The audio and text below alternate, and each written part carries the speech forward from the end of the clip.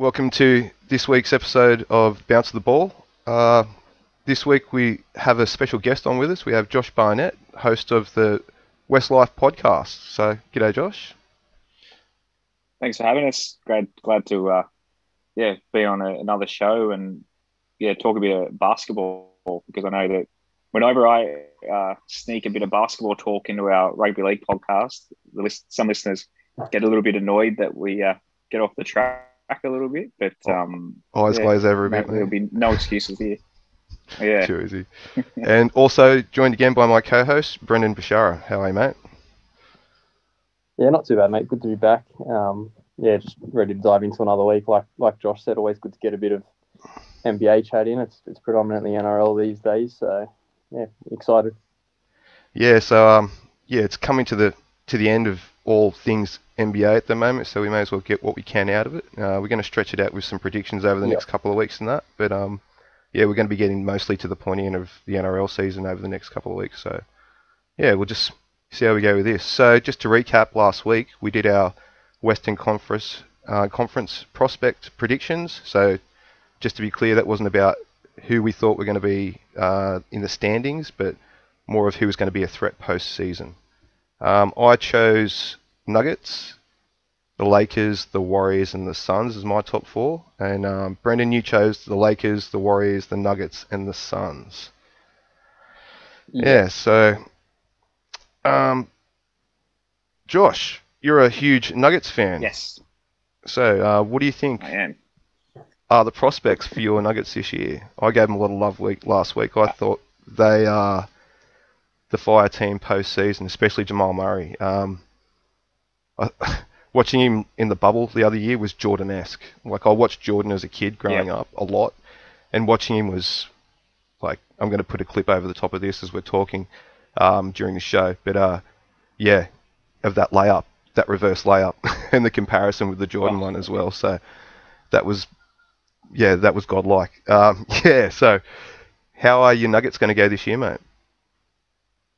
Well, you kind of hit the nail on the head. Jamal Murray is the big factor. So obviously you're talking about how far in the playoffs they'll go. In terms of seeding, he's probably not going to come back till just before the playoffs. So I can see them kind of getting... I don't think they'll be a play-in team. I think they will sneak in... If we can get fourth, it'd be pretty good. They get home ground advantage. They're pretty good at home, much better team. Although they've been pretty good on the road last couple of seasons. They've kind of gone away from being a home-only team because of obviously the mile-high air and that sort of thing.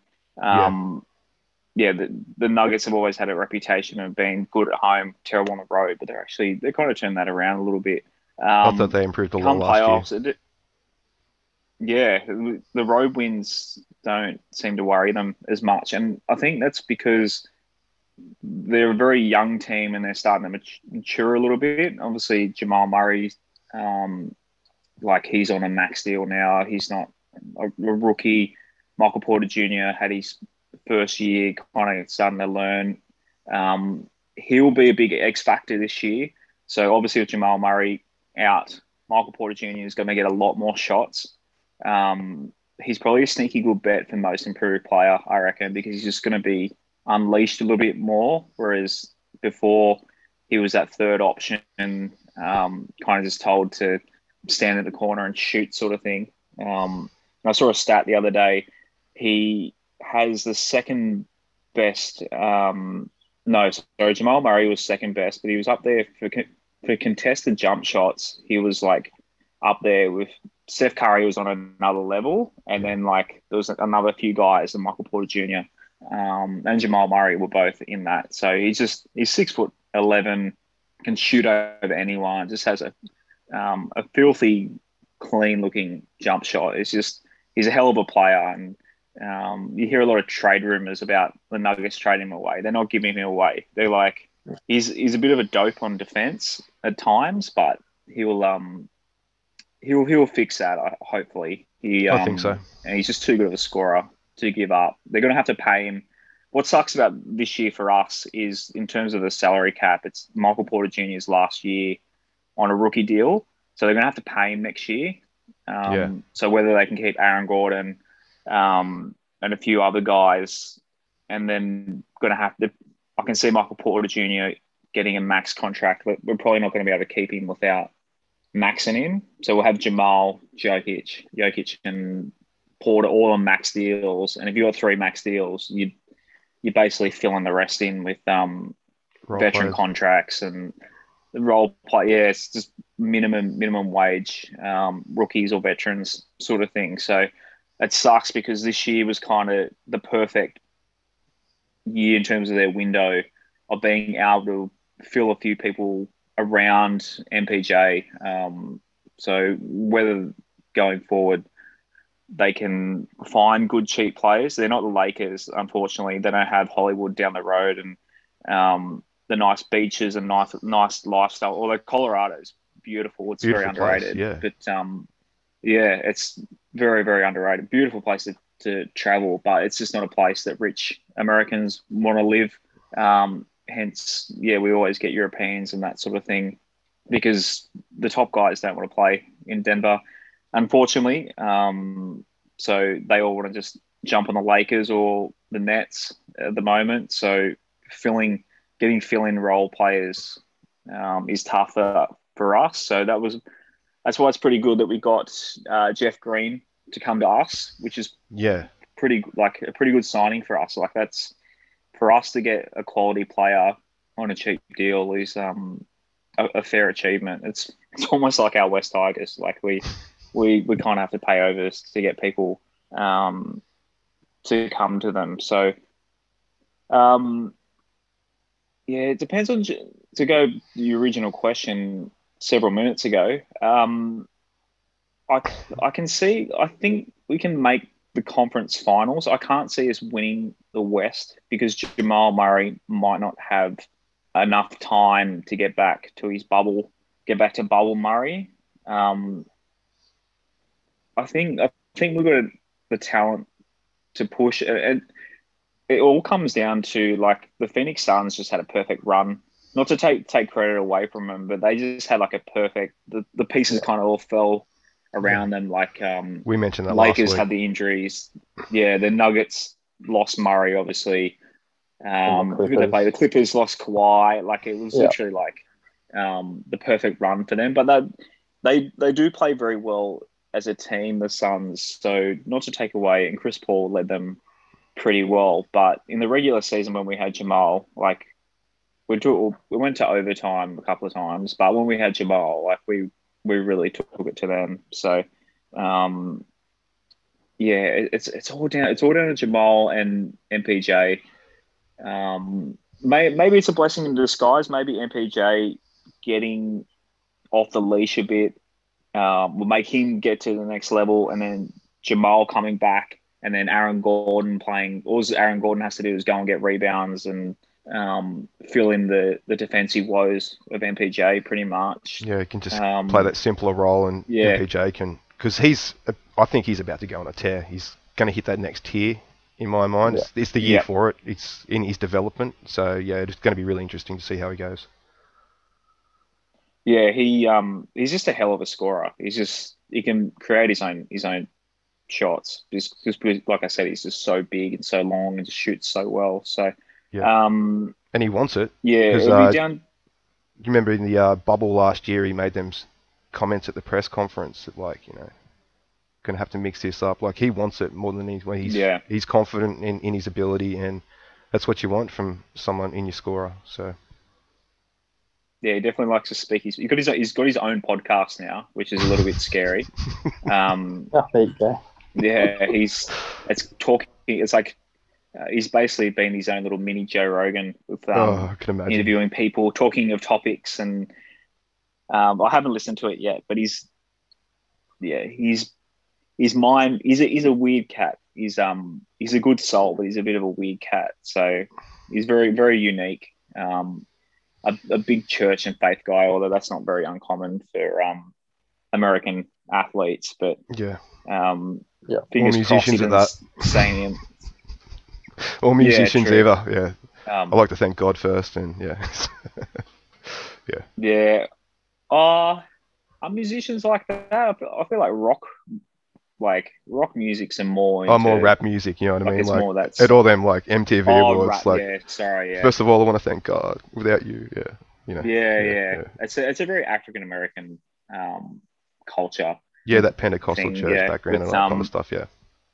yeah, I mean, it'd be pretty cool to go to a Southern American church where Oh, they're it'd be an doing the experience, singing wouldn't and it? stuff.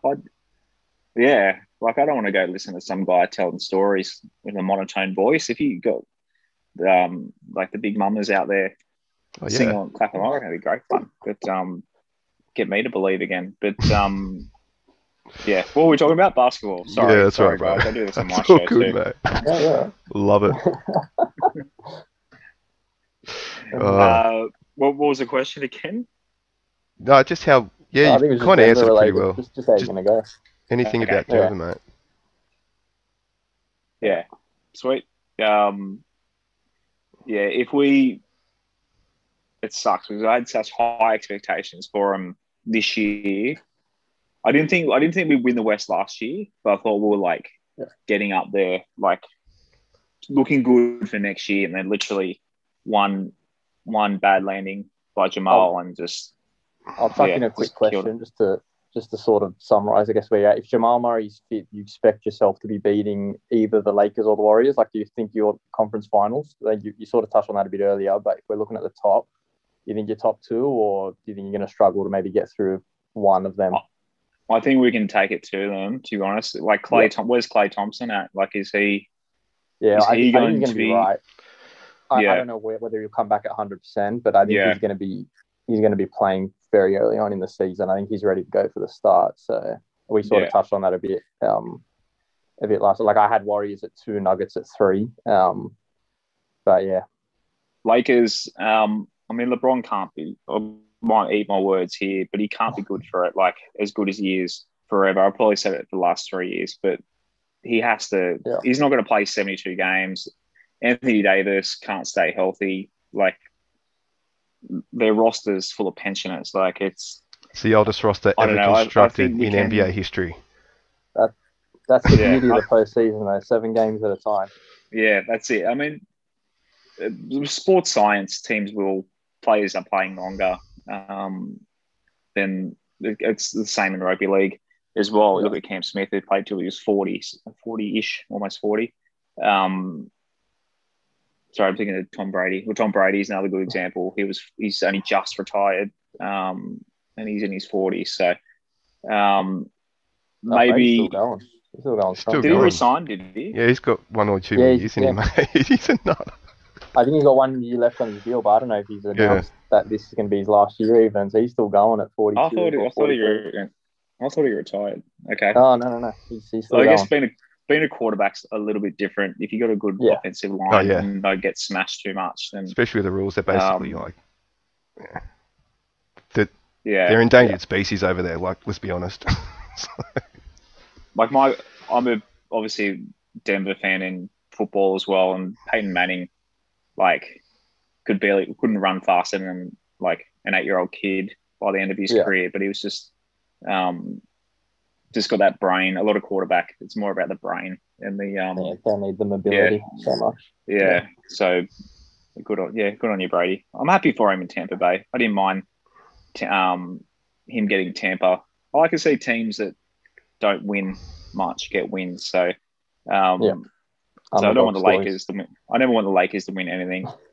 Like, I was happy for Phoenix last year to get through. Happy with Milwaukee to win.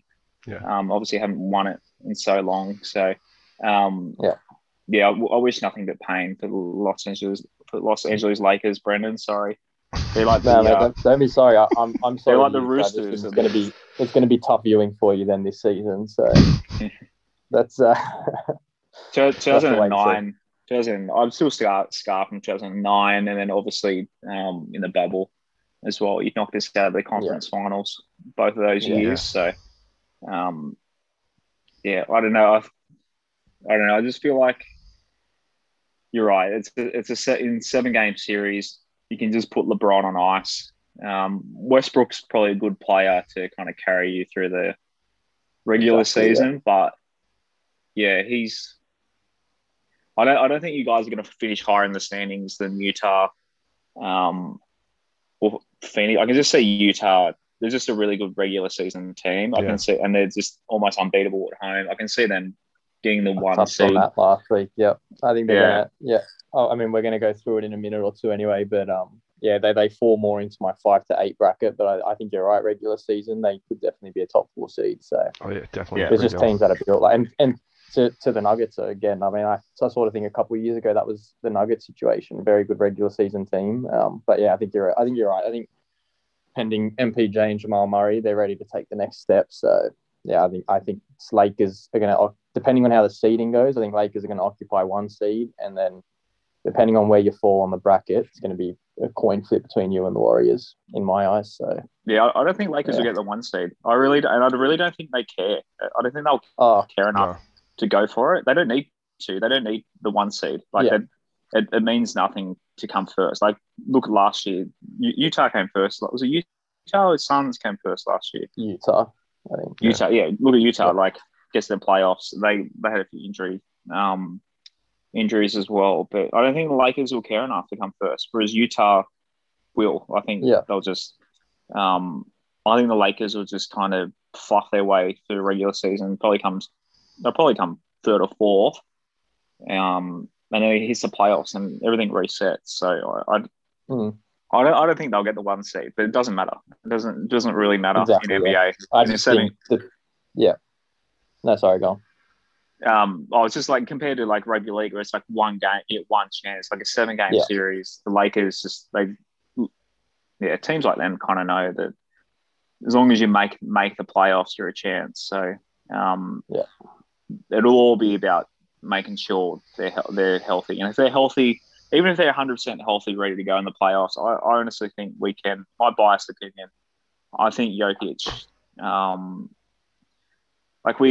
in the bubble, we lost 4-1 to you guys, but if Anthony Davis, I know like basketball is all about making those shots, but if Anthony Davis doesn't make that game winner and Mason Plumlee rotated on defense, like he just kind of left Anthony Davis open to make that shot. It puts just a little bit of pressure on him, misses that shot. That was game 3, I think. Game 2, it was 1-1. That was to go up 2-0.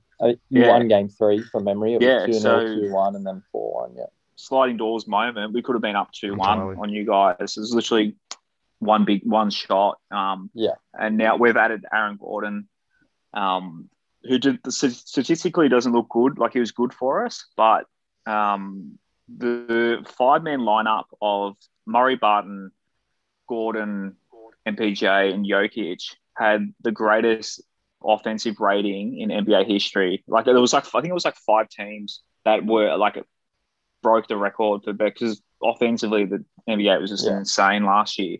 Yeah. But we were literally number 1 with that lineup. Like, best offensive rating in the history of the NBA, and then I think we lost Murray like a week or 2 after the Gordon trade, and then we were just high as like the Nuggets in Nuggets Nation, just like so pumped, thinking how good is this team? Aaron Gordon's a perfect fit.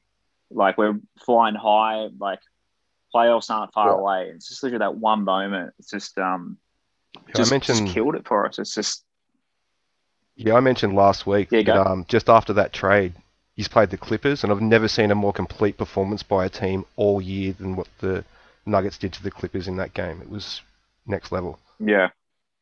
Remember the game it was just chalk and cheese, and I think so. It was a while ago.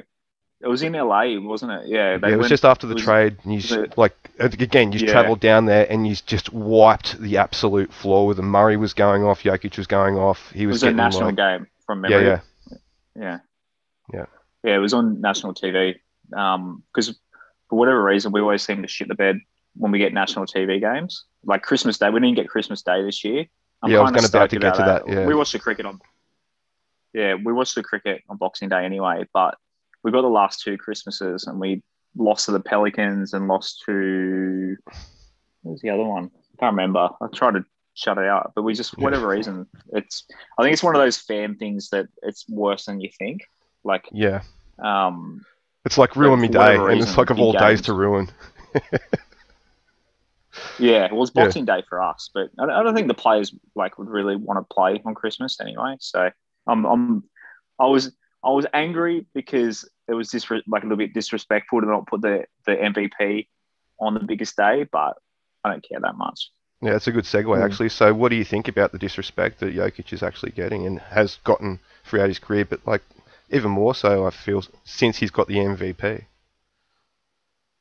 Yeah, he's been disrespected pretty much from day dot. Obviously, when he came in, he was still playing off the bench. We still had Nurkic was in front of him, and then as Nuggets fans, we have this point. It was December 15, 2016 was like this game where Jokic got his first start, and we kind of think of that as like our Jokic day, because from then he literally just like went on a tear. It became his team, and then year after year, he just kept getting better and better. And we thought, and we just kept thinking he's like hit his peak, because obviously he's not as athletic as most NBA stars. Like he can barely jump over a phone book. Well, he's starting to get a bit of fitness now, but he just keeps getting better and better. And he won the MVP last year, and a lot of people were saying it was a default thing. And yes, like a few players around him. Obviously, there were injuries to a lot of star players last year, but man, he carried the Nuggets when Jamal Murray went down. Like everyone wrote us off that we weren't going to win, and we still won like the majority of our games without our second best player. Like he just carried. Like we had like just nobodies. Like we had to get Austin Rivers in, like who had been sitting on the couch for 6 months, hadn't played. Like he was carrying these other guys to just like to victories. And just the argument for Jokic too, like he always gets compared to like Anthony Davis, even though Davis doesn't, like he's more of a power forward than a center really. But he used to get compared to like Anthony Towns, and then he just kind of left Anthony Towns for dust. Like that he doesn't even get spoken in the same sentence anymore, which is good. Yeah. Like he just makes players around him so much better. And there's not really, I guess assist is a stat for that, but like the thing about the assist statistic is it only goes if the player makes a shot. Like there were so many times that he'll do a pass that's just insanely good, and the guy misses a shot and he doesn't get the assist, or he'll make or he'll get like a hockey assist where he'll make an amazing pass and it only takes one more pass and they get to the basket. So there's a lot of like statistics don't show everything. His assist numbers are huge anyway, but they should be so much higher. If you put elite shooters around him, which we lost in Jamal, and now we've got MPJ, but that was pretty much why we didn't beat the Suns, because guys just weren't making. It wasn't anything on Jokic; it's just guys weren't making shots. Unfortunately, making shots in basketball is pretty important. So it's literally how you get points. Yeah. So if you surround Jokic with shooters, he's just a player that just lifts the team. He just draws guys in. He'll draw in, and then when the shooters also draw away from him, it gives him more room and more space in the paint. It's double-pronged attack. That's why I've got them as number one next year. If they're all fit and healthy, I think they're a perfectly rounded team. Like they've built themselves to where they are now. They've bought young. They've got with Murray and Porter Jr. and Murray's hit his straps. Unfortunately, got injured, but them ACL tears they're not a write-off at all. Like Zach LaVine did his the other year, and look at him now. Like he's still launching in the air and dunking. So yeah, it's not a write-off at all. And it seems never is the Achilles anymore either, if you see the way KD came back last year too. So yeah, well, Jamal Murray, he put an Instagram story up the other day. He did a standing dunk. Like I saw that. Not really. He did a standing like jump and chin up on the bar. Yeah. And he has no strapping on his neck. Like part of me is like, oh my god, like how good he's going to come back. And the other part's like, and then part of me down. The other part of me is like, what are you doing, man? Like, but obviously, like he doesn't show how he got down. So hopefully, like he landed on his good leg, or like I don't know. But hopefully, someone knocked him down. But it was just like, He's like, watch this. It does a stand. I'm like, dude, you just had an ACL injury. Like, I mean, maybe good drive. I think personally he might be back a bit sooner than you think, in a sense of, I think you know, I mean, these athletes these days, I mean, we'll touch on them again. We sort of ruled the Clippers out of our top four last week because we were sort of assuming Kawhi, but I mean, these guys aren't taking 12 months anymore to recover. Like they sort of come back in that 8 to 9 month range. So, I mean, just how late did he do it again last season? Like it was before the playoffs. So it really wasn't that late. It was just after the trade, wasn't it? It was just after the trade, wasn't it, Josh? Be back closer to the All-Star week than you think. Like I don't think he would be back just in time for playoffs. I think he might get some games under his belt. So that'll be a big factor. The thing about Jamal too is like a big criticism of him. Like his stats don't look as good because he kind of goes into a bit of a lull through the season. I think he's very much a 7-game. Like you saw him in the bubble when it was literally just go time. He just steps up. Like in the moment, he likes those moments. Whereas like in the middle of February, when you're playing like Sacramento Kings or someone like pretty irrelevant, he doesn't really like throw himself around as much. But I think he's very much like a playoffs mentality guy. So if you can get him, if we can get him by March, like mid-March, late March, and you give him a month just to get his rhythm back, he's a real gym rat too. Like he's a guy that work his ass off to get back. So it's not like some NBA players who are just kind of there for the women and the money sort of thing. He's just like a legit basketball. Wants a chip, wants to work for it. Yeah. So I think if you can get like 3-4 weeks pre-playoffs, it's huge. Yeah. No, I agree. Yeah. Entirely. Okay. Just one more thing I wanted to add to that.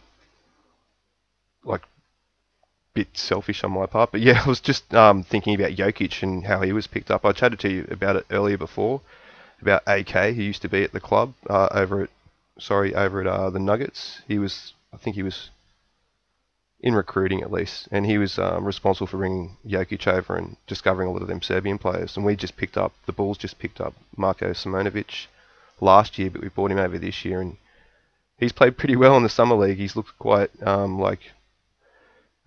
baby Jokic in a sense. Yep. Yeah. So the Serbian basketball, it kind of sucked that they didn't make the Olympics. It was pretty although Jokic pulled out of the Olympics anyway, so it doesn't really matter. But the Serbian basketball, they play basketball is completely, even most Eastern European. It's a really different style to NBA. Like that American kind of ego basketball, like the one-on-one street mentality, whereas the league's starting to shift. Like you got like your Luka Doncic and obviously Nikola, like just changing the game a little bit, just making it a bit more fundamentals and the passing games and that sort of thing, rather than just guys that are just like your Russell Westbrooks who used to run the game sort of thing, who are kind of just these dogs kind of dribble the air out of the ball for 16 seconds. Yeah, I think the Europeans coming in are going to like take over in my mind. They've got the best base, they've got the fundamentals there for it, so they kind of slowly are at the moment. It's just like it's only just realised how good of a nursery it is for developing talent. Yeah, and of course, Aussies, how good are the Aussies? Oh, mate. Like he going to Oklahoma. Jock Landale got picked up by the Spurs. Yeah. So it's how good are the Boomers in the Olympics was the best. It was so good. It was so good. Australian basketball has just become huge in this country. I've followed the Nuggets for 15 years now. So when I was about 18, I kind of got into them, and over that time, I just feel like NBA is just like, I reckon the NBA is more popular in Australia than, like, I reckon it's overtaken A-League in terms of, especially for, I think you're a little bit younger than me, Brendan, but like from Yeah. early 20s, aren't you? Yeah. Yeah. 23. From your generation up to I'm 33, kind of mid 30s. So us Gen Y, Gen Z guys, like, yeah, it has to be up there for one of the most popular. Everyone talks basketball now. Like, it's just in our age bracket. I think as time goes on, more Aussies in the league. It's huge, and we're getting more games on TV and League Pass. Apparently, Australia has more League Pass subscribers than any other country. So maybe because we don't get enough of it on our actual TV, but the games, and it is pretty good time zone usually as well. Like for us, lunchtime games helps. Yeah, you get a couple playoff games that are early on the East Coast. Like you might have to wake up at 3 or 4 a.m., but it's usually like late morning type games for us. So matinee games, Sunday Arvo. Sunday afternoon games. You got to get up a bit early. I get up watch NFL Monday mornings as well. So sometimes I kind of wish the basketball was a bit early so you could watch it before work. But 100% getting. It's not like English Premier League where I don't follow soccer at all, but I feel sorry for people if you want to watch EPL because they play Sunday Arvo, so you got to get up at 3, 4 in the morning on a Monday to watch it. You'd be lucky to get there's usually 1 or 2 games a week where you get like 9:30 or a midnight, but it's usually the majority of the slate of the games are at 2 a.m. So it's tough. Yeah. Okay. Too easy. That kind of wraps up that section of the show. If you can, what do you want to do now, Josh? Do you want to hang around, have a little bit of a chat about our prospects that we're going to go through, or you got something else to do, mate? I'll hang around and add more biased opinions. So I'm happy to. Oh, lovely. Okay, boys.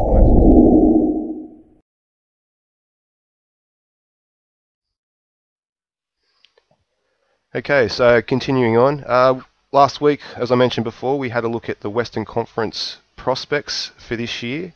Like I said before, I've chosen the Nuggets, the Lakers, the Warriors and the Suns as my top 4 prospects, and Brendan chose the Lakers, the Warriors... the Nuggets, the Lakers, the Warriors and the Suns for me, and Brendan chose the Lakers, the Warriors, the Nuggets and the Suns. So this week we're going to have a look at the 5 to 8.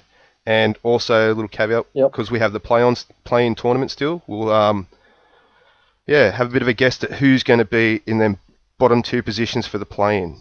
So I'll let you start off this week, mate. Yeah, easy. So I've got in. Do you want me to go from 10 down, or maybe we'll go from 5 down to the play-ins? Yeah, we'll go 5 down. Yeah, down to play-ins this time. Yeah. So in at 5, and this is pending again injury. I touched on it a bit in the first segment, but assuming Kawhi, even if Kawhi doesn't come back, to be honest, I think Clippers are in my 5th slot. I look at the other teams that I've sort of got in this bracket, and outside of Luka, who I'll touch on in a bit, I just think Paul George really took a leap last year. Like, he's going to step on the court and he's going to be the best player in a lot of those matchups if he was up against any of these teams that I'm about to list below him. So, look, I think Ty Lue is a big difference. He obviously showed last year that even without Kawhi, they came back from 2-0 down on the Jazz, and then they put up a pretty decent fight against the Suns as well. So, look, I'm not sure. They re-signed Reggie Jackson, which I don't think many people saw coming. They were able to get him in on the mid-level, so I think that was a 2-year, $20 million deal maybe. But wow, I actually didn't think they'd be able to keep him. Right steps. Yeah, I didn't think they'd be able to keep him at all. I'm sure he could have commanded a lot more money elsewhere, but I think he sort of just looked at the Clippers as, you know what, they gave me my shot back. Like, I think a lot of people wrote him off as, a starting caliber player in this league. I think the Clippers took all the right jumps last year. So I think they're going to cement themselves as my 5th team. And to be honest, if Kawhi was healthy, I'd put them in the conversation with the Lakers, Warriors, Nuggets. So yeah, definitely. They're in at my 5. Yep, I've got in. I was a bit torn between this one because, again, we sort of spoke about him in the regular season, but I'm going to go with Dallas just because I think, this, again, another team that really rides on their health. Luka can't seem to play 90% of the season, and he's always got a niggle even when he's playing in the playoffs. And we'll see what they can do with Porzingis, if they're going to try flip him, what they even can flip him for. but Luka's he's leaps and bounds above these guys in the league. I mean, he is really cemented himself as a top 5. I mean, we'd have to maybe make a list on another day, but he's really got to come in around that top 5 range of players in the league. So if he can get any sort of help, which Tim Hardaway provided last year, which I'm not sure if he can do again this year, but yeah, a lot of it's going to depend on Porzingis. But like I sort of said with the Clippers, I mean, Luka's going to walk into most playoff series as the best player in that series. So yeah, look, I'm going to put a bit of faith on Dallas. I think he's the favourite for the MVP as well, which I don't think they're going to get because I don't think they're going to win enough games. But look, in a playoff series, he's one of the last people you want to see. So, yeah, I've got Dallas in at my 6.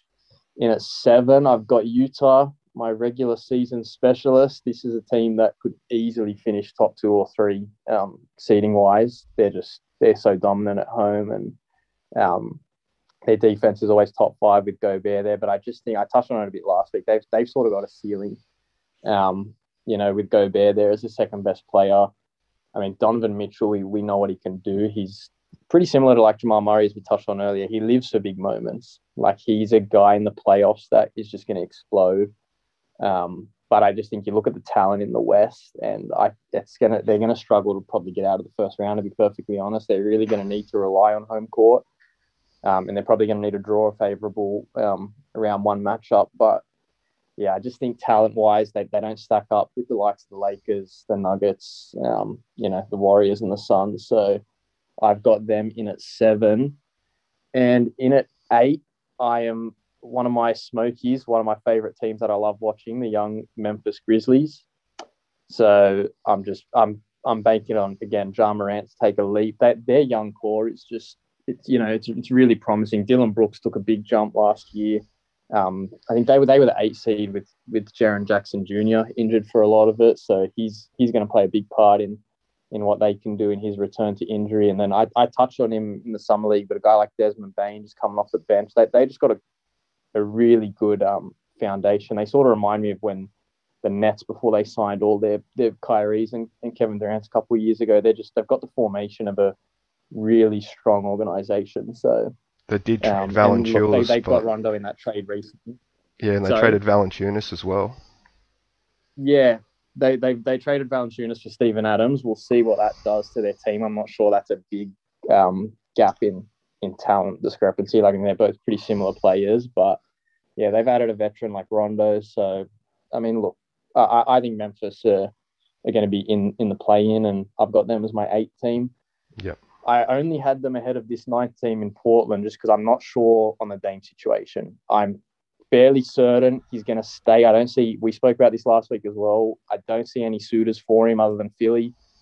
But I think I can just trust Memphis a bit more than Portland.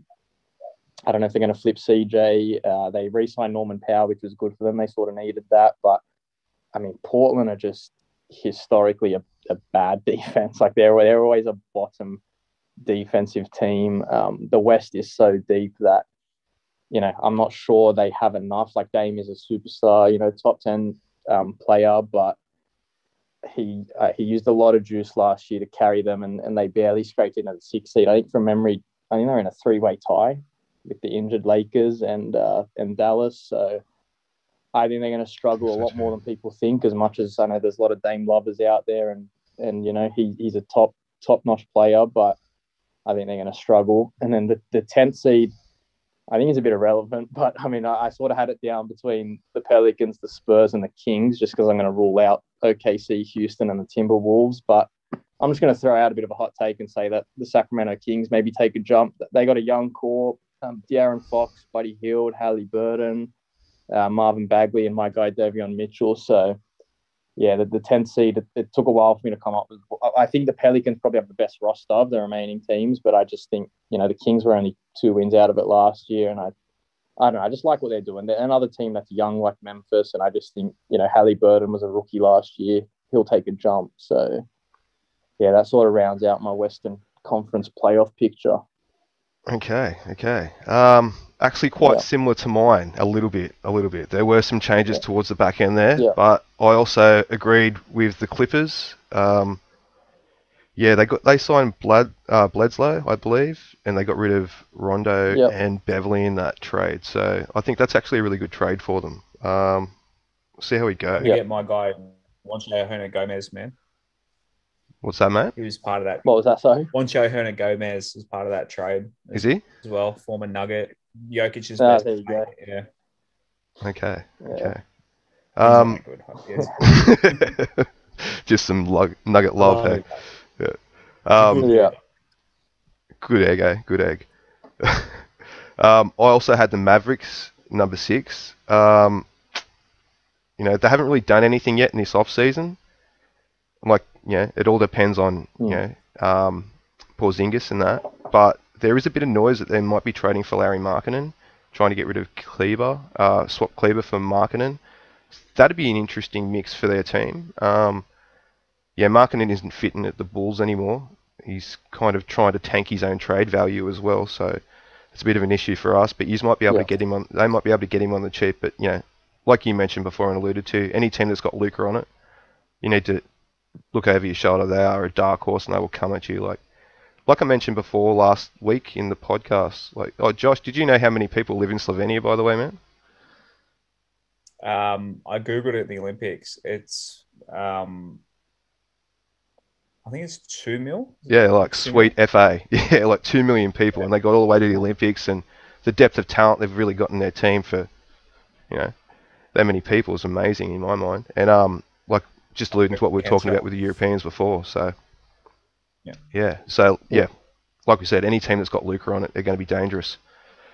Also had the Jazz next. They picked up Rudy Gay, so I don't know if that's going to be much of a help with them this year. But like I said, like you mentioned before a few times, they're a great regular season team. But I think as good as Gobert was at the Olympics, they're in my mind, he's a bit of a liability when it gets to that back end of the season. Okay, this is where it's getting a bit interesting. So I do have the Blazers in at number 8, but that's interchangeable 8 and 9 with the Grizzlies. I think just because of Dame alone, they're going to be there. They'll be in the mix for sure, but they've bought terribly. I can't believe what they've done. Dame's you've got to do something, and they brought in Cody Zeller. I'm dumbfounded by their moves. It's like they're actively trying to piss Dame off. So, it's... Yeah, well, but that's sort of the thing with the Blazers. I mean, just a disclaimer, one of my best mates is a big Blazers fan, so I'm not a huge Blazers lover, so that probably, I was with you. I sort of was flipping between Memphis, Portland, and I just sort of, a bit on emotion as well, put Memphis above them. But, he sort of said the same, we've got to upgrade for Dame. I don't know what assets they have. They traded a first rounder last year to get Covington. I think they paired that with Ariza to get Covington. That's the thing with Portland, a bit like Utah. I just think they have a ceiling. And for as great as Dame is, I mean, he can't do it by himself. Defense. Exactly. And it's not even that, even if they're supposed big three, I guess, in Dame and CJ and Powell, they could combine for 90 and it still might not be enough just because they leak 120 regularly. So for them to do anything, they've just got to, some of they got a couple young guys like Anthony Simons and I forget who's is it Nasir Little? Unless some of these young guys take some jump that no one has predicted, I just don't see it for them. So I think Portland. What's that, Josh? I think they're cool. I think Portland are rather blow it up. I think that's the losing thing, to Denver without Murray in the playoffs, in 6 games, I think Dame's had enough. He's denied it, but he's just been in Team USA camp. Wouldn't surprise me if he's asked around about hey, can you get me out of this shit sort of thing. And that's the thing, I think they're ready to blow. I reckon. I reckon they're just about ready to implode. Nurkic, they don't have the cohesion as well. They seem to just be a lot of internal rumblings that happen as well. I just think they're on the verge of going to basically just blowing it up, whether it's getting rid of CJ and just for something, or I think Dame, keep CJ and get Dame and just go for picks, go the OKC route. Exactly that, and that's the thing. Like just to finish on Blake, I don't want to touch on Portland for too long, but that's the. I think you mentioned it with the Team USA thing. I think Dame sort of has shot himself in the foot the last 2 years because he's been saying every offseason, I don't want to leave Portland, this and that, and I would never chase rings, and I just think he might fear a bit the image it would leave him if he was to leave for like the Lakers. Not obviously the Lakers can't get him now, but they'd probably try. I'm sure they did. But yeah, like that. LeBron would be like, "I'll trade all of you for Dame. I don't care." Yeah, and you sort of mentioned, do they flip CJ for something? Like, what can you flip him for? I don't think they can flip him for anything. Like, they don't have draft capital.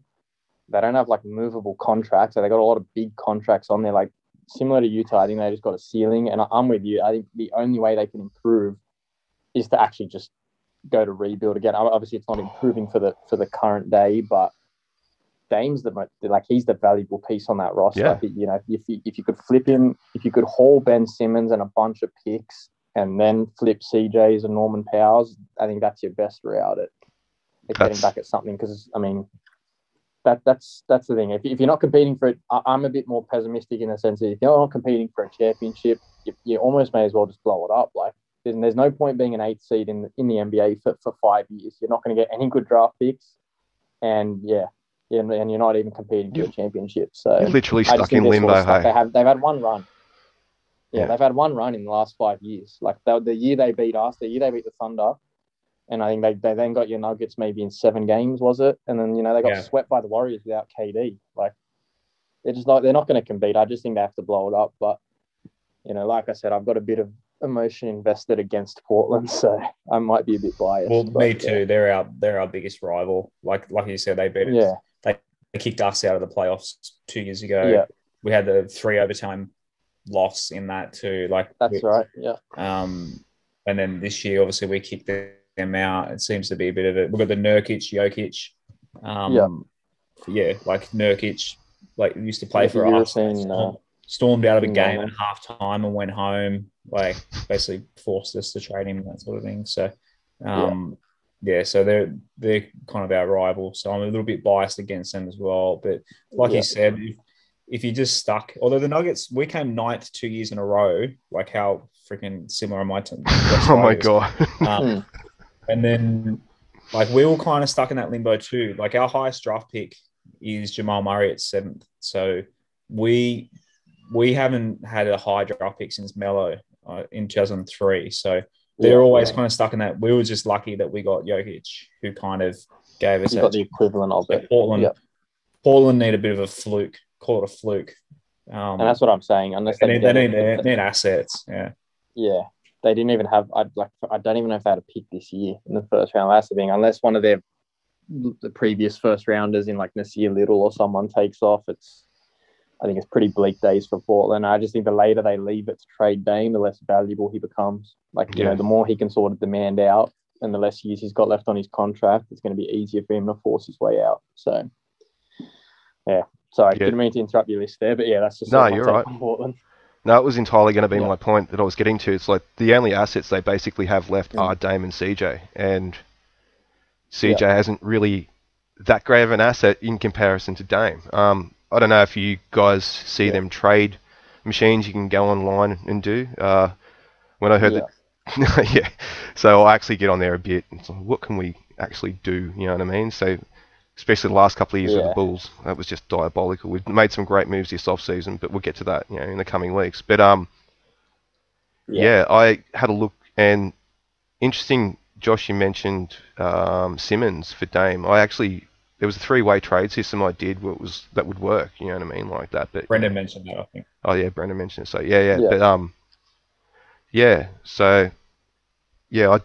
but I see that getting blown up this year if nothing's done, and maybe Dame isn't even there at the start of the year, and that just drops them out of contention altogether. Seeing how we go. Okay, so move really. Yeah, if you're gonna blow it up, trade for Simmons, get some picks. Yeah, for sure. Next, I had the Grizzlies Yeah, so Ja Morant last year came along again in leaps and bounds from his rookie year. I think they've made some pretty good moves too. So, yeah, I tend to agree with that one. My number 10. Is that what we're up to? Yep. So, I'm back and forth on this one. I'm actually going to give the Rockets as my smoky to get in at number 10. Oh, yes, so I know. They're so they picked up pretty well this off season with their draft picks, like Jalen Green or Jalen Brown, isn't it? Yeah. Jalen Brown, the young black they just picked up. Green. Yeah, Jalen Green. Yeah, he's legit. And I like the little animosity and angst that him and Cade have got going at the moment. That's going to be interesting for Rookie of the Year all year. Yeah. Also, they picked up Tice from the Bulls. So, yeah. So Daniel Tice, I think he's going to be pretty handy. Christian Wood's back healthy. He came along in leaps and bounds last year. And, yeah, who's the point guard again? Former Washington. John Wall. Yeah. So, how well he can manage that group and be a leader for him is probably going to be really essential. But there's some egos in there with that rookie and Wall. It's going to be interesting to see how it goes. But I think that they have a chance of tying some games together and getting into that 10th spot for the play-in. So, bit of a random one, but it's going to have to be a big jump. No way. Yeah. No way? Okay, we'll see how we go. Man, they're not into winning games this year. They'll be down the bottom of the West, I reckon. I reckon you guys are underrating Zion Williamson a little bit. I think the Pelicans...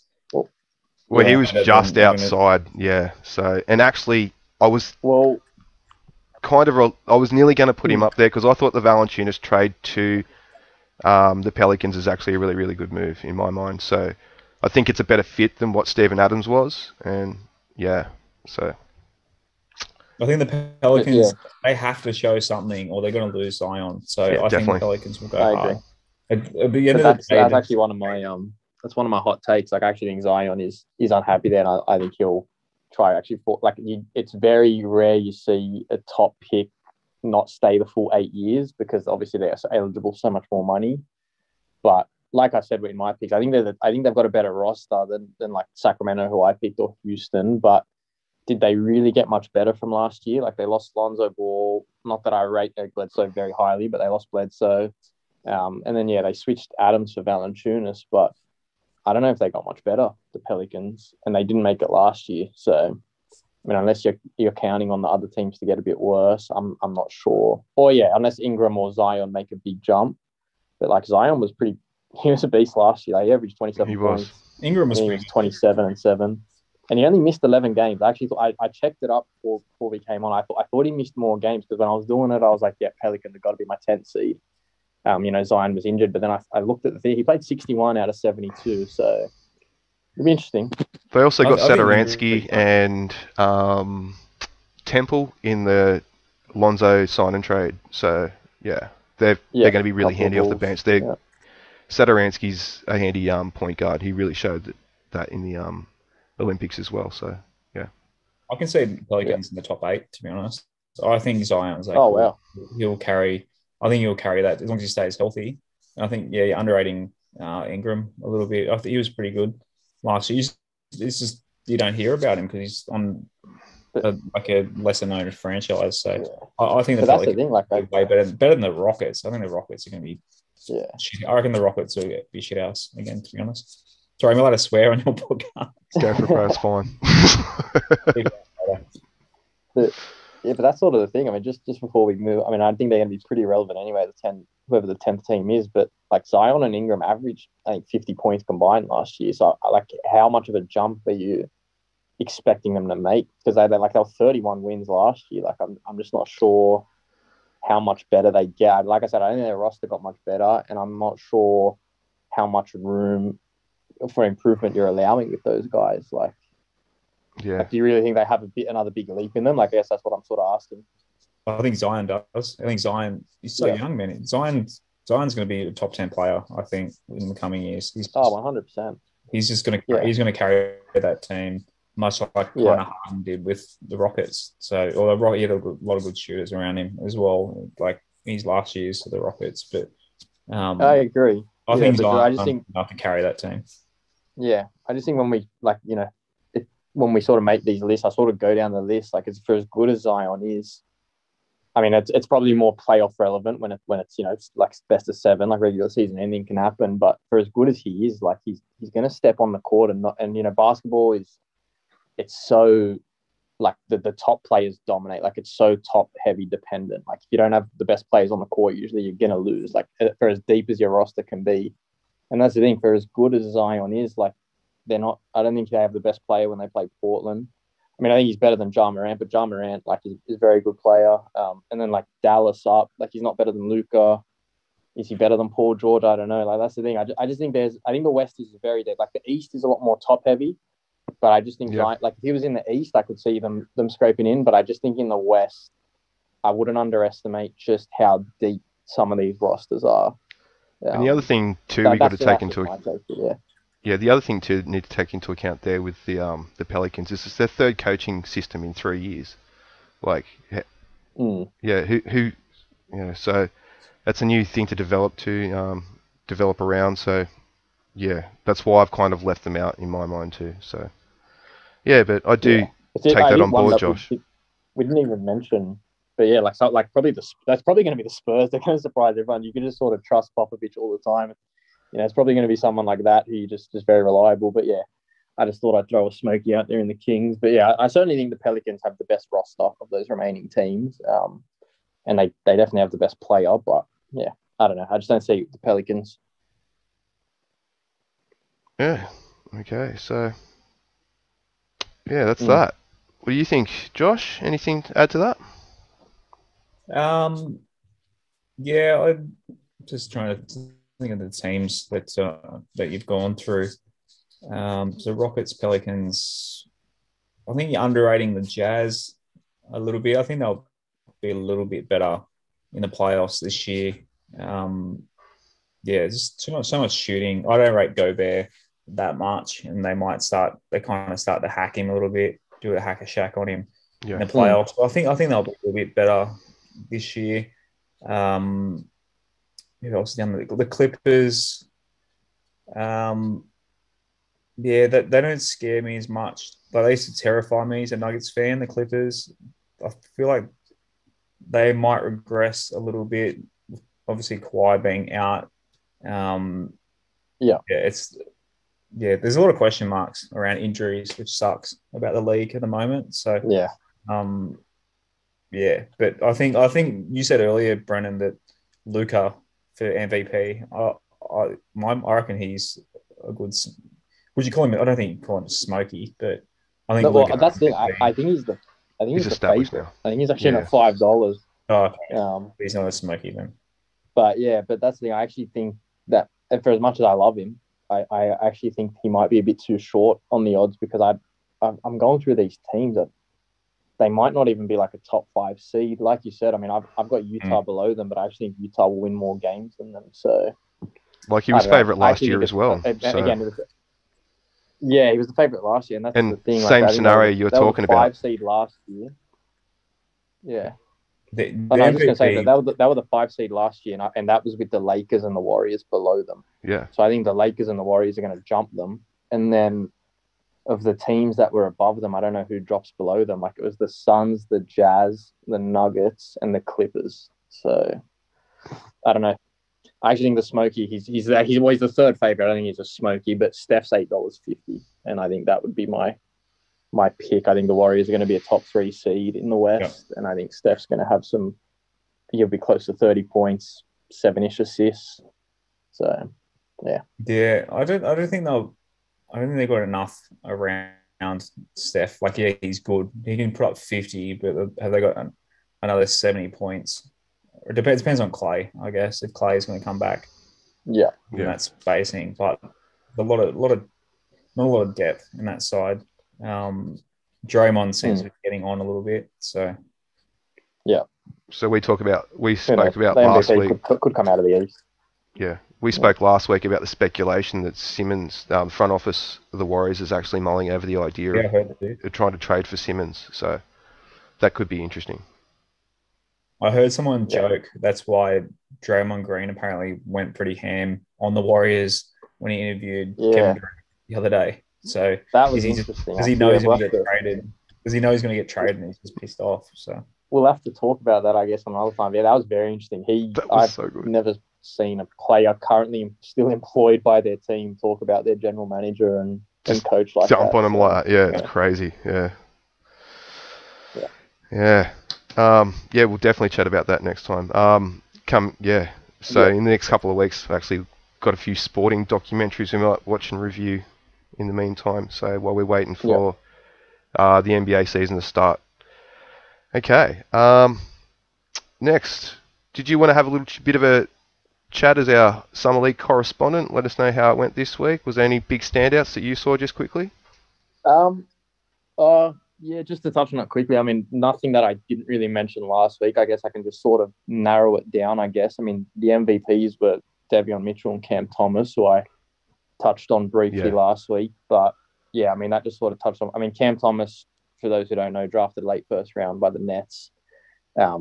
Look, he's obviously not going to have the ball in his hands. I don't even know how much game time he's going to get with their squad that they have. But, I mean, he'll be an interesting piece because he's on a contender. So it's always interesting to see how rookies fare into contending teams because usually they like to flip them for veterans. So, yeah, I mean, him, I touched on Tyrese Maxey. I thought he was the best player at Summer League. And then, Davion Mitchell was co-MVP. So I touched on him a bit last week. He's just a guy that's NBA ready. So, unfortunately, he's drafted into the Sacramento Kings, who I don't think are ready to win right now. But he's someone that I spoke about last week who the Warriors, I think, should have looked at. They were my three standouts. And, two of them were named the co-MVP. So, other than that, not much else to know other than Sacramento won it all. So they won it all. It doesn't really mean much each year, but it just means that they've got the better younger players. But so that's it. I think it just showed though that I mean I know it's a bunch of rookies and second year players, but Davion Mitchell is a guy who's going to come in ready to play right away. So that's sort of the biggest takeout that I had from it. Yeah. The interesting thing it does show too to me is the depth of coaching talent in these teams, because a lot of the teams are coached by the assistants, and Bulls actually had two different assistants doing coaching throughout the Summer League, and the one who was doing the second lot of coaching, so the second part of it, so the guy who they had there first is one of their top assistants, and he bailed the second that Patrick Williams bailed. He's like, I'm only here basically to coach Patrick Williams. And then this other guy came along and he turned them into an actual team, playing over the last couple of games. So that was really interesting to watch. And it's showing who's got potential as a coach moving forward and who's kind of relying on their stars. We had Kenyon Martin on our coaching staff, which was pretty cool to see. Former Nugget legend, which is cool. Yeah, it's actually the only team. What's up? Sorry, I just said our Summer League team. Bones Highland looked good, our draft pick. He was very good, he came really good in the end. I actually think he was too. But he had a lot of trash around him. Zeke Naji, who was our draft pick last year, didn't look very good. Ball looked good. Nigeria last week. Sorry, Brennan? I was just saying, I was actually speaking on about it last week. Ball looked the goods. I think I touched on it a bit last week when we spoke about Denver for a couple of minutes. Mate. I think not that Mason Plumlee's an elite player, but I think when you lost him, you sort of lost like a backup center. I think you looked for McGee this year, and I think if you let Ball go this year, like if you unleash him, he'll be a very handy contributor off the bench. So. No, he's not. He sucks, man. He doesn't suck. He's got a lot of talent. You're not a Ball guy? I was at first because if you look at his highlight packages, he looks awesome. But if you watch an actual game with him, he just doesn't have a very good work ethic. Like he's just, I think because he's got that like insane, like he's 7'3", like just probably tore up kid like the other kids growing up. He's just been put on a pedestal his whole life. He's obviously his dad was a famous basketballer as well. Yeah, he just doesn't see. I think he needs a fresh start somewhere else. But he's just on defense. He's just a liability. He's just too bony. Like he just gets out muscled by guys. He's 7'3" and still gets out rebounded by guys shorter than him sometimes. So he's got a good shooting and that sort of thing. But he at the NBA level, I've kind of given up hope on Bol. There you go. I was hoping. I like that people are talking him up. Basically, he's such like a phenomenon that people talk about him, and like you've obviously seen his highlights and that sort of thing. And I'm kind of keen for that because get his highlights up and put his trade value up, and if we can get a pick, I reckon I'll just lock him for a second round pick or something. To be honest, I don't think I'll be very surprised if he's on our roster. I'm surprised you're just not in on him though, because like I just think one of Denver's biggest one of their strongest points is your coaching staff. Like I think your development, like you've done with Jokic, like you said, you haven't really had a high draft pick, and you always seem to turn these guys into overachievers. Like always cheap. And look, anytime you get a 7'3" thin guy, he's going to have limitations on the defensive end. Like he's going to be picked out in the pick and roll. But I don't know. I always go back to that game in the bubble where like the Lakers had all their starters out. This is the year they won the championship, and Bol did not look out of place. Where you guys basically like you put out your bench, and you made like 50-something% of your threes, and Kuzma, I don't know. I just think that's a guy with high upside. Yeah, he's. I don't know. I think he's the thing about our coaching is our coaching staff and our coach Mike Malone in particular don't like guys with bad attitudes, and that's why Michael Porter Jr. They kind of humbled him a little bit in his first year. Like they didn't just unleash him. Like they just they kind of try and bring everyone back down to kind of that team first mentality rather than get a superstar here, there, and like that sort of thing. They're very, very high. That's why they love Jamal Murray is like a gym rat. Jokic is obviously a basketball genius. The Bones Highland apparently is just that's why they drafted him too. He's just like a hard worker. They like the hard workers. So Murray's Canadian too, isn't he?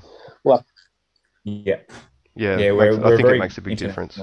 Yeah, we've got obviously Jokic is Serbian, Murray's Canadian, Vlatko Cancar is Slovenian. We did have one show for a while there. It was like almost a United Nations team. We had quite a few, and that's because they just can't sign the American superstars. Like I said, don't want to go there, so they kind of get guys from around the world that are keen to play. In cold weather.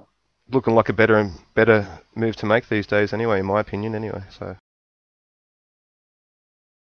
that's that. We'll just quickly do our tips for the week. So we're doing NRL tips leading up into the back end of the year, Josh, and we just posted them online last night. So before the game, this was obviously recorded before the first game of the round.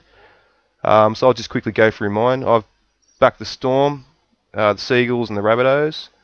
Obviously the Tigers, the Knights, the Eels, which pains me to pick them, but the Roosters, and I've also gone the Broncos to get up this week because I thought they were a bit unlucky last week to go down to the Roosters. So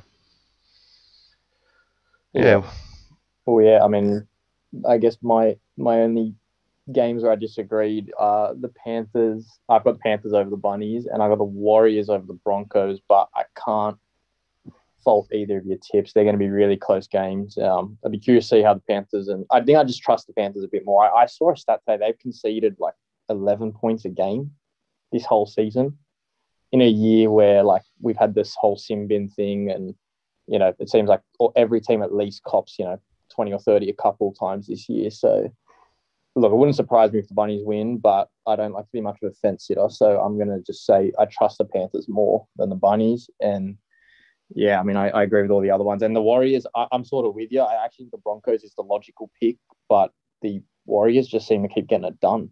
So I can't fault them. They obviously upset our Tigers a couple of weeks ago, but and I think Brisbane have a new halves pairing. So I think they got on Milford and Albert Kelly. I think Tyson Gamble's out. Not that I'm a big Tyson Gamble fan, but I just think I trust the Warriors a bit more. So I guess that's the easiest way for me to put it. I'll sleep a lot easier if I tip the Warriors and get it wrong than if I tip the Broncos. So, I went with the Rabbitohs. I'm looking at it. I chose the Rabbitohs over the Panthers, particularly on recent form. So the Panthers kind of hit a bit of a patch with them injuries. They're coming together now, obviously, since Origin period.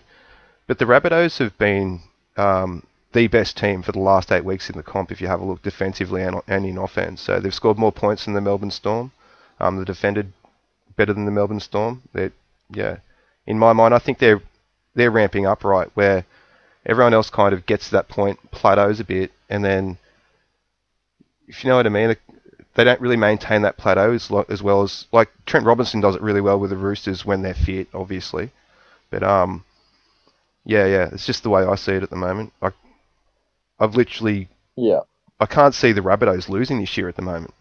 I know it's weird, but with the way that Melbourne's been and Penrith's been, but yeah, when we get to that back end of the season, I think Bennett's got them primed, ready to go. Yeah, I think you're right.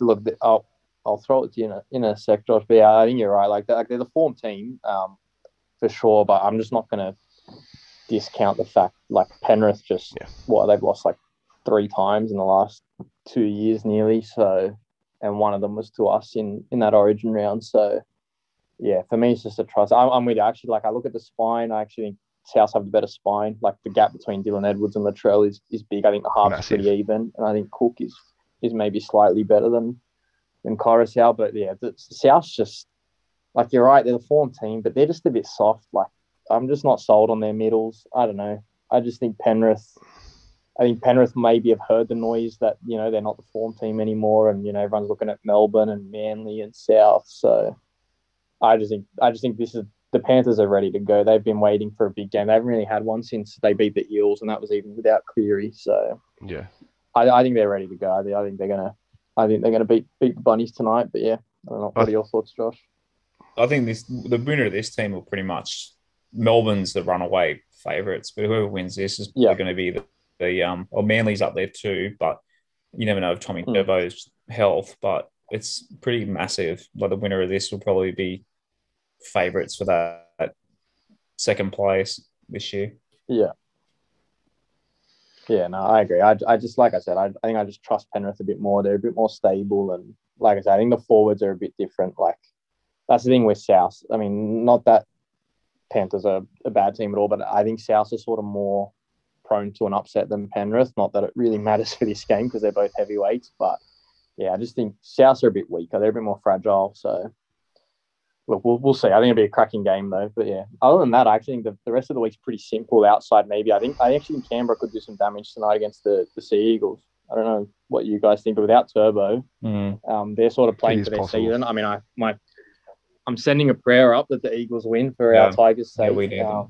Yeah, we need to, yeah. Yeah, but I'm a bit worried that Canberra might get the job done tonight. But other than that, I think it's a pretty straightforward week. So yeah, just back to Penrith's form, I actually think that Dylan Edwards is a liability for the team.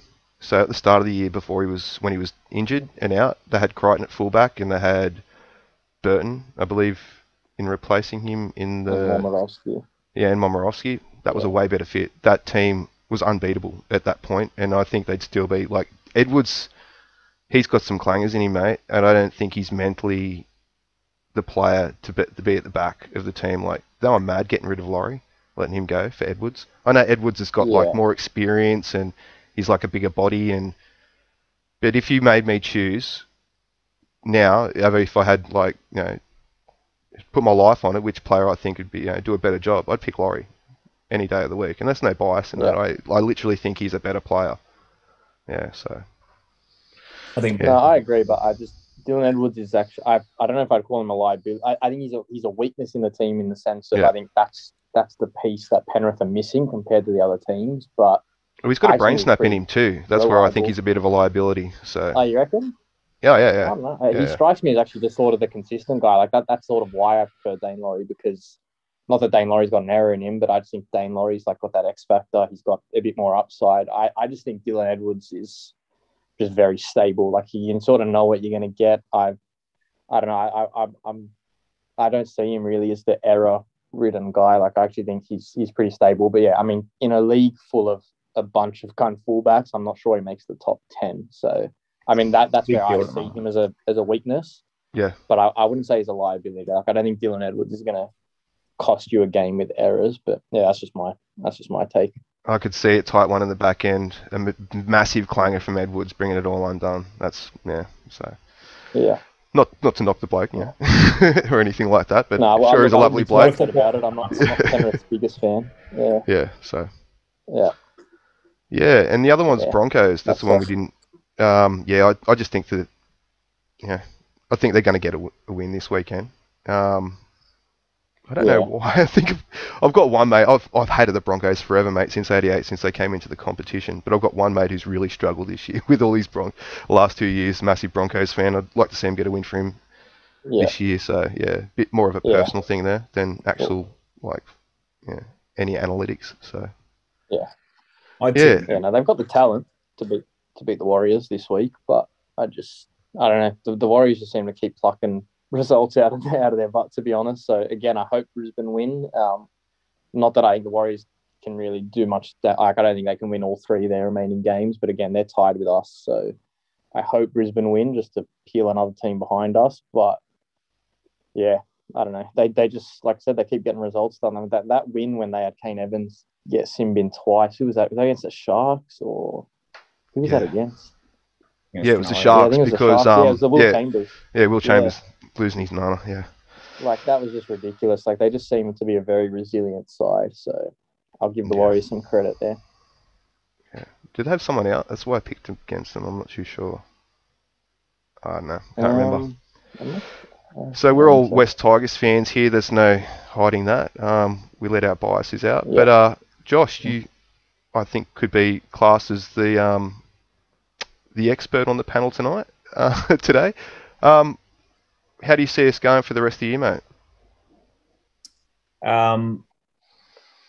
I think we'll beat the Sharkies. I think it's very, very unlikely that we make the semis. I think we've all got this hope, but we're not going to beat the Panthers. That's the thing. We're not going to, even if we win all 3, we still kind of need results to go our way, which the teams play against each other. If we beat the Sharks tomorrow, which I think we can, I won't say we will, I think we can, then our hype's going to get pretty big and the next week's game is going to be huge, us versus Panthers. I just can't see us getting past the Panthers, and it's just not going to be enough. And as Brennan's dad said on the show 1,000 times, just that Warriors, and Brennan mentioned earlier on the show, losing to the Warriors just both times. It's just at the end of the day. So if we beat the Warriors, if we had that extra 2 points and beat the Warriors, I'd say I'd be pretty confident we'd make it. But I think we're going to be a win short, which is always the case with us.